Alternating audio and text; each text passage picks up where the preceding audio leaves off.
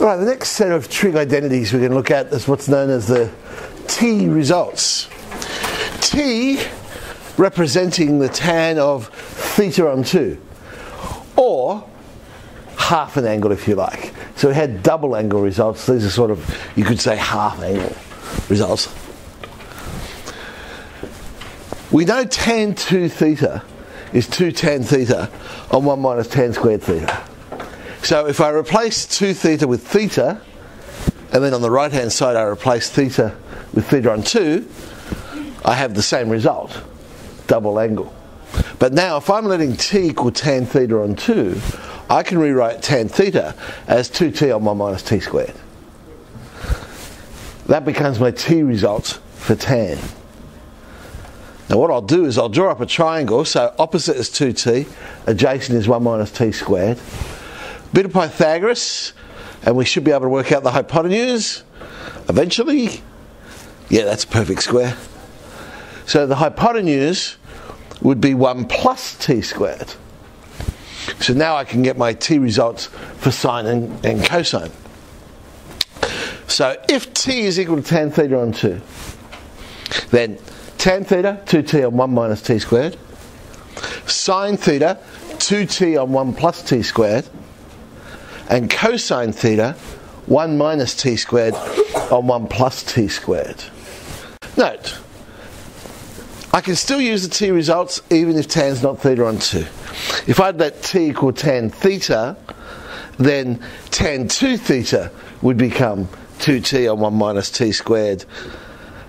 If t was tan 2 theta, then tan 4 theta would become 2t on 1 minus t squared. So again, it's just that double angle, half angle relationship. You can use it for whatever you want. So the standard one is t equals tan theta on 2, and we use it for tan theta, cos theta, sine theta. It's alright. Let's prove this little relationship. 1 minus cos x on sine x is simply equal to t, where t is representing tan x on 2. So I'll substitute in my t results. So cosine, 1 minus t squared on 1 plus t squared, sine 2t on 1 plus t squared. So I guess what we're noticing, although they've given us the big hint anyway, because they've said where t equals tan x on 2, but had we not noticed that, x is double x on 2, so I can use the t results, because double angle, half angle.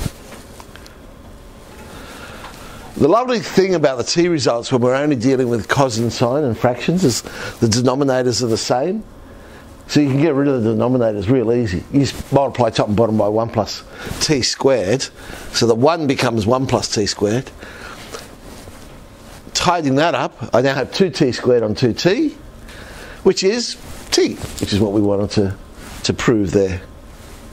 Now we want to simplify 2 tan 75 on 1 plus tan squared. And they've given us a hint, use the t result to do it. Because the first time you look at that, you're thinking of the tan 2 theta result. But of course tan 2 theta is 2 tan on 1 minus tan squared. So it's not the tan 2 theta result. But use the t result. It's alright. 2t on 1 plus t squared. That represented which one of the three? Okay.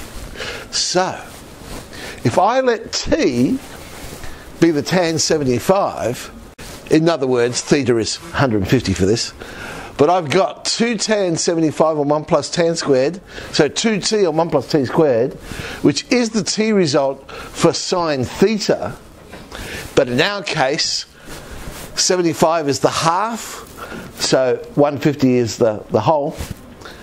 So we're talking about sine 150 degrees there. Okay, sine 150. Second quadrant, sine's positive. The acute angle would be 30. Sine 30, half. So that turns out to be a half. Another trig proof.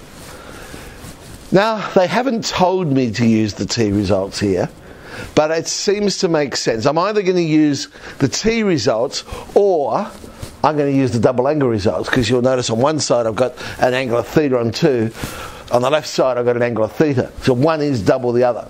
So as I say, I'm either going to use the double angle results or the t results. And seeing the right hand side is simply t, if I let t equal tan theta on 2, it seems logical to use that. So I'm going to let t equal tan theta on 2. So on the left hand side, I can sub in my t results. And you'll notice again, because I'm just dealing with sines and causes, all those denominators are 1 plus t squared. So I can multiply everything by 1 plus t squared. We have 1 plus t squared plus 2t minus all of 1 minus t squared on the top.